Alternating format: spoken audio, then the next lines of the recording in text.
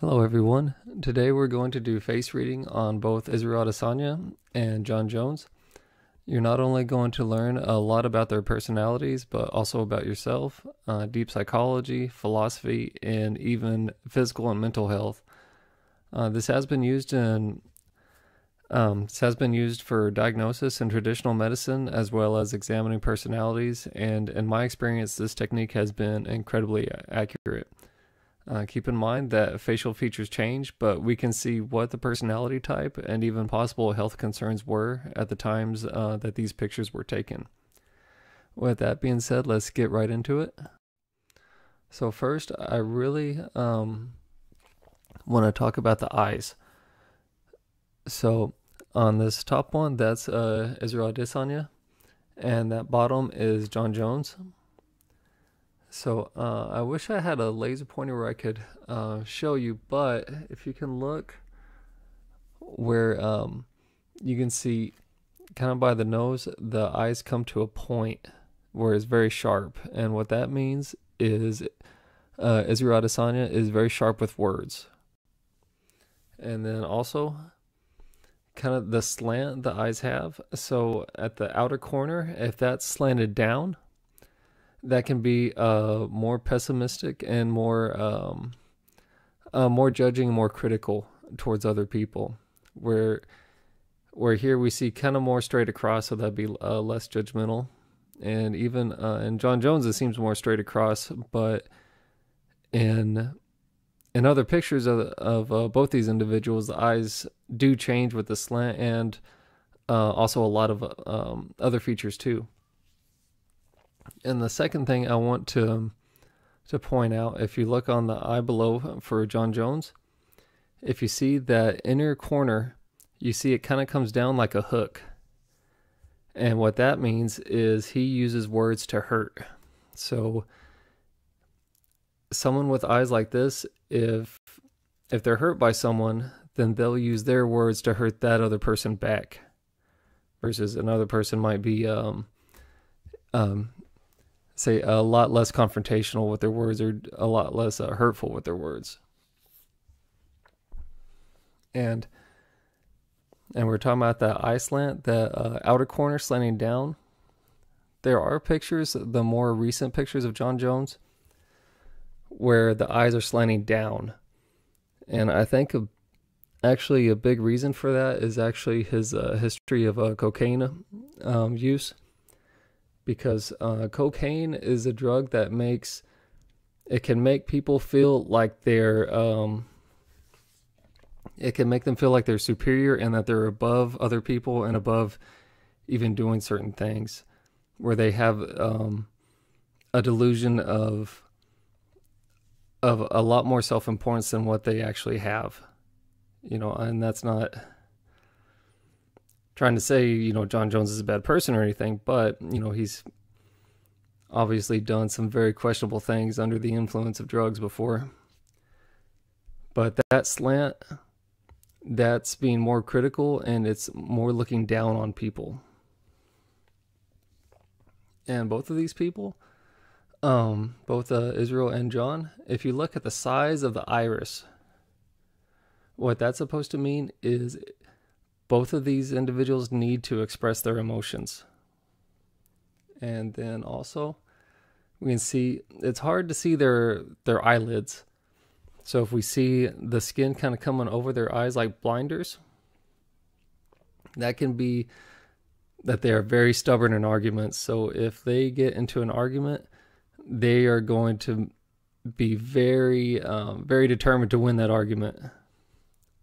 So if you see someone with, it's hard to see their eyelids, definitely best not to get in arguments with them. So here's a picture of Israel that I really wanted to talk about, because we were just talking about the eyes. But at first, it can really look like he's looking down on you just at first glance of this picture, but he's really not. So we see the eyes are slanted just straight across. Excuse me. So it's more like he's not being optimistic and he's not being overly critical towards people that he's seeing. It's kind of more like, I'm not judging you. I'm not judging you good or bad until I see what your actions are. Is kind of what this picture looks like to me, because we don't see him being overly pessimistic or optimistic in his judgments towards other people, but you see straight across it's kind of more like, I'll wait and see before I judge you. And talking about eyes changing, this is a really good example that I wanted to point out. This is Tyson Fury. And if you look, you cannot see his eyelids. But if we look in the next picture, we can see his eyelids very clearly. And this is very common for athletes. This is very common for athletes to not be able to see their eyelids, where can be very stubborn. But in the case of Tyson Fury, what I really love, what it shows about his personality and even in his interviews, is he can accept criticism. So people can, criticize him, disagree with him. And this is very important for an athlete to be able to overcome, because if you're not willing to take criticism and, if you're just wanting to argue with everyone, especially when you're getting more information on how you can improve yourself, it's very easy to get stuck. And especially Tyson Fury, he's changed a lot, and he's really made some major improvements in his life and in his both in his personal life and his professional life. But that is a really good trait to have. And one more thing I'd like to really point out in this picture. I wish I had the laser pointer function where I could really point this out. But if you look on the tip of his nose, and you can see this crack or that line right in the tip, what that's showing is he's used a lot of his extra energy on other people, and he's been using his energy to help other people too much. And I know this video is on Israel Adesanya and Jon Jones, but the reason I want to point that out is because Israel Adesanya has had that type of nose before, where he has that point, or that line in the middle of the point, which it's supposed to be a symbol of heart blood, but it's kind of like you've been you've been devoting yourself to other people too much, and you've been giving too much of your energy away and not taking care of yourself as much as you should. Okay, and getting into eyebrows. So, and again, on the top we have Israel Adesanya, and on the bottom we have Jon Jones. So,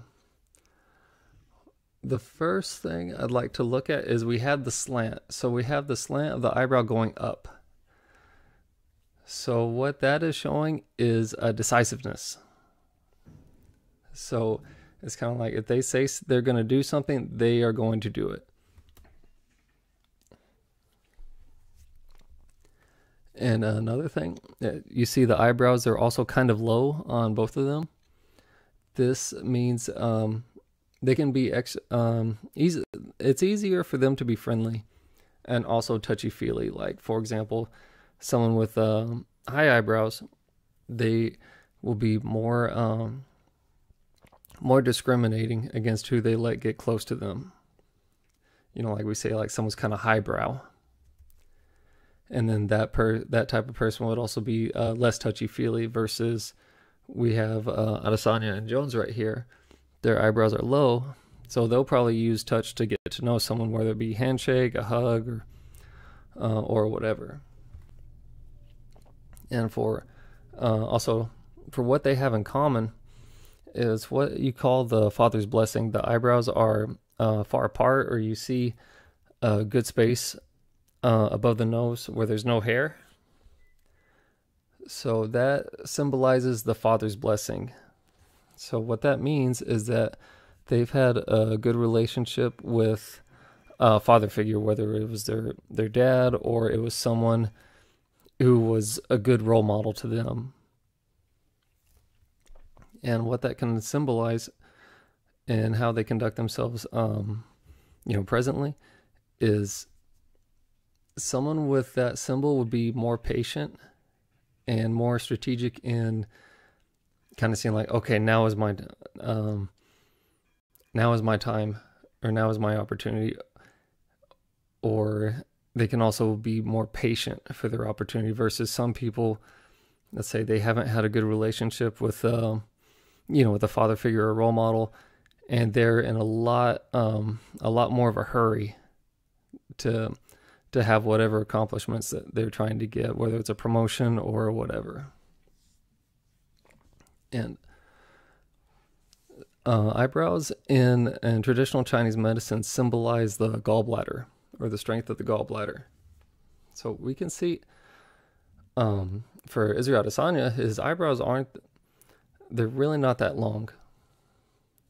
So it makes sense because Israel Adesanya, he's admitted to being very petty before, and that he can really hold on to grudges and resentments. And that's supposed to be one of the factors for someone who has a gallbladder deficiency. Other marks of gallbladder deficiencies would be that they may have had issues digesting fats. Maybe has, maybe hasn't. Not everyone who's had very short eyebrows like Israel Adesanya had digestive issues like that. But in my experience, seeing people with eyebrows like that, it seems like they have really held on to grudges and past resentments. Okay, and getting into the nose. So, and on the left we have John Jones, and on the right Israel Adesanya. And we can see a little bit on Adesanya where we can see a little bit of that line across the tip of the nose, where there used to be that line showing, say he was giving more of himself up to, or giving more of his energy to other people than he needed to. So, and then also on Adesanya's, we see the nose is turned up. So what that means is less skeptical, and it can also mean a very good determination. And I put possible blood stagnation on this just because we've seen some areas of darkness on here, but I'll have to look into that more. But we can get into that later. Then on John Jones, we have his nose is turned more downwards at the bottom. So, like, say it's, for example, it's less easy to see his nostrils. So that means more skeptical because the nose is turned down. But both of them, they have wide nostrils, and what that symbolizes is that they want to do things their way versus, say, someone with thin nostrils. However you tell them to do something, they're going to try to do it exactly the way you tell them to do it. But for both of these individuals, whatever you tell them to do, especially if you're a coach, they're going to want to do it their way, and they're going to look for a better way to do it. And training people like that can be frustrating, but if you really know how to deal with people like that, it's really good, actually, because they are very creative. It can be a little frustrating because, no matter what you show them, they're going to want to find a better way to do it. But, you could show them, the structure of it, and they can be very creative and find some really amazing ways to be creative with it. And then also we have a little bit of a curve to their nose, where, say, more like, sometimes they call it like a ski jump curve. And so this is showing that, if someone else is sick, they can be very hospitable. They can be good at taking care of them, especially Israel, because he really has that curve. John Jones, not as much, but it looks like he kind of has it. So I would expect both of these people to be very good at focusing on individuals versus, let's say, for example, let's say that someone in their family got sick. It looks like they would be very good at taking care of that person, and versus if, let's say, they had more of like a Roman nose, then even if they're trying to take care of that person, they're probably thinking of a million other things at the same time, and it makes it harder for them to focus on that one individual at that time. And then the reason I put eating habits may have changed and need to adjust is because we see on the bridge of the nose at the kind of at the top, we see like little lines forming. And what that can mean is that can be a warning sign that you need to adjust your nutrition to get more energy from your food. Okay, and moving into cheekbones. So on cheekbones, they can mean bossy. But what I wanted to focus on this is that, so high cheekbones and more pronounced, that can be show that you're adventurous. And then also, so the side of the cheekbone, that's supposed to be your bark, and then the front of the cheekbone is supposed to be your bite.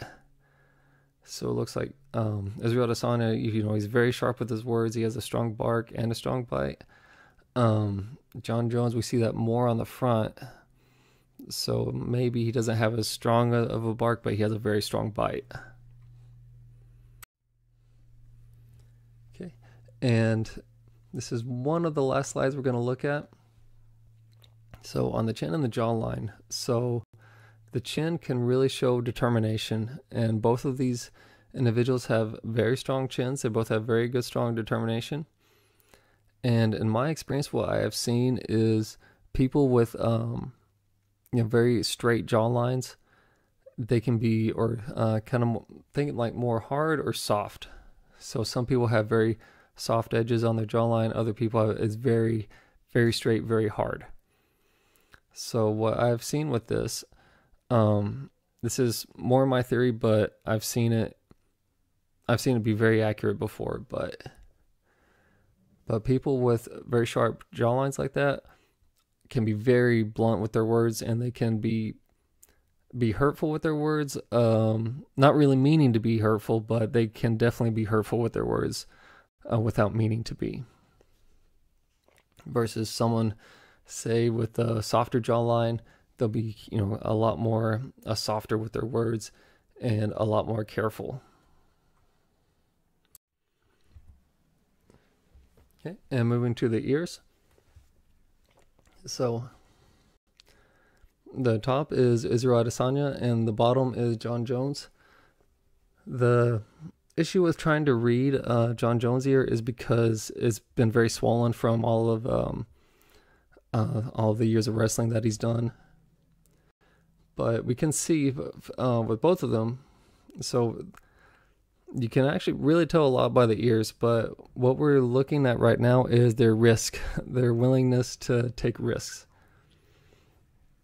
And you can see how wide the ear is at the top. That's how big of a risk the person is willing to take financially. And in the middle is how big of a risk they are willing to take physically. So both of these individuals are willing to take risks both physically and monetarily. And we can see on that mid helix kind of really sticking out on Israel Adesanya. How far that sticks out, that really shows that they are a very hard worker. And we can kind of see it on John Jones, but it's just his ear has been has had so much swelling on it that it's really hard to make out a lot on it. But both of these individuals are obviously very hard workers. Okay, and on the mouth, so we can really see. So the top one is Israel Adesanya, and the bottom is Jon Jones, and we can see with that strong crack down the middle of the bottom lip. That's a good indication of sense of humor. So it looks like we can see it, on both of them, but especially on Israel Adesanya. And then we see it on both of these individuals too, but especially on Israel Adesanya, is we see the top lip. If you can see the middle indentation, so that's called the Cupid's bow, where you kind of see the top lip kind of make a bow outline. So what that means is you love giving presents to show your love. And then on Jon Jones, I put possible blood deficiency because the lips are looking very pale, so that we may have blood deficiency from there versus, if lips are very dark or very purple, you can start to see blood stagnation. And that we see that little on both lips, especially Israel Adesanya's on the top just because he doesn't have a mustache to cover it up, but we can see kind of a white outline on that top lip. And what that means is kind of this person has been discouraged to express themselves in the past. So the top lip can really signify how expressive you are, and the bottom lip can really show how generous you are. And if the top lip is thicker than the bottom lip, that can kind of show a tendency to be a drama queen a little bit. But we see on both of these people, on both of these individuals, that they are very expressive. They can be very generous. And then another mark that you can be a drama seeker is at the middle lip.